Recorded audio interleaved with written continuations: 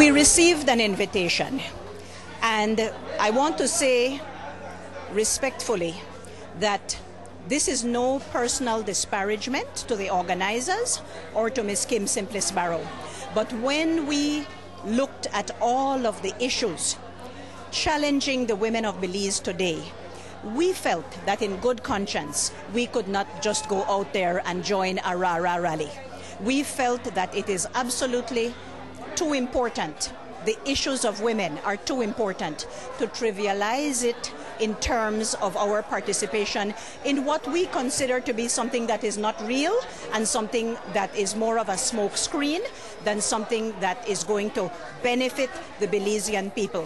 For example, I want to say to you that we have learned that the budget for this event is over $270,000. We cannot in good conscience support that kind of public expenditure out of taxpayers' money, bring women into Belize City, have them put on an orange t-shirt, give them a plate of food and listen to talks and rah-rah, and then they will go back to Toledo. They will go back to Cayo and the North and the Keys and face the same reality.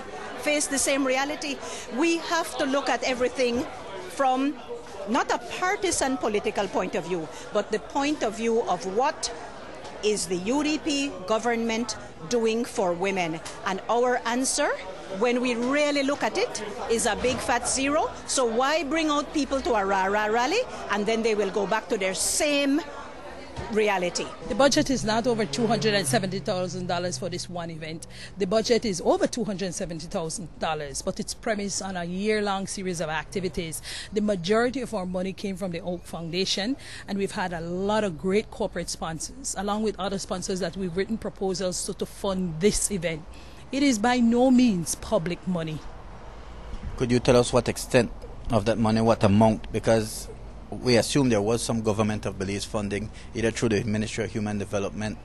Was there any funding at all from the government of Belize? The government of Belize and the Ministry of Education, I must say, has assisted us in some transportation and not in money. You would know the Ministry of Education run school buses, and so it's from that angle, and that is some of the help that we're getting.